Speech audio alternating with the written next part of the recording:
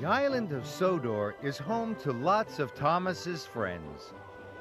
Friends on the rails, friends on the roads, and even some friends in the air.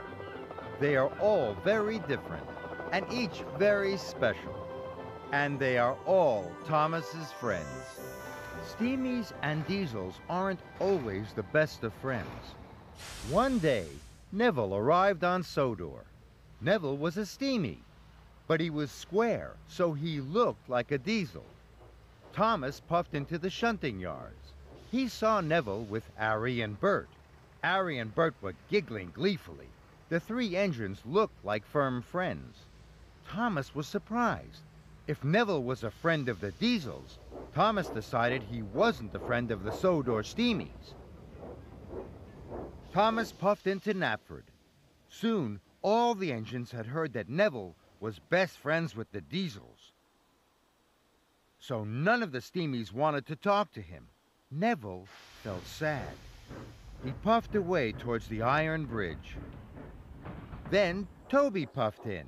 He told Thomas that Salty had seen Harry and Bert playing tricks on Neville. Thomas felt terrible. He had thought all the wrong things about Neville. Now Neville was puffing fast to the bridge. It was Thomas's job to warn the engines that the bridge was broken. But Thomas had said nothing to Neville. Thomas raced after Neville. Neville puffed fast to the bridge. He saw the barrier, but he couldn't stop. He crashed through the barrier. Thomas raced up. He had to rescue Neville. He heaved and he hauled, wheel turn by wheel turn.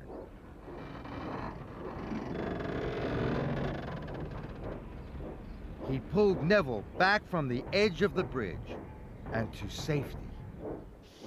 Thomas and Neville are now good friends, even though Neville looks like a Diesel. Dennis is a Diesel. And Thomas quickly learned Dennis knew all the Diesel tricks. It was Thomas's day off. Dennis asked Thomas to help him shunt his heavy cars of slate tiles for the school. Thomas is always happy to be helpful. He puffed and huffed to help the new engine.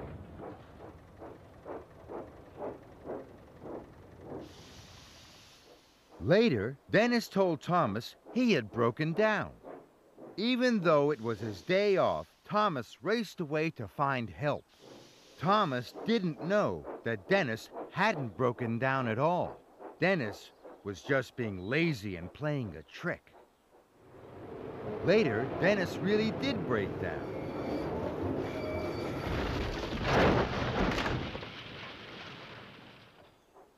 Thomas was surprised that Dennis had come off the rails.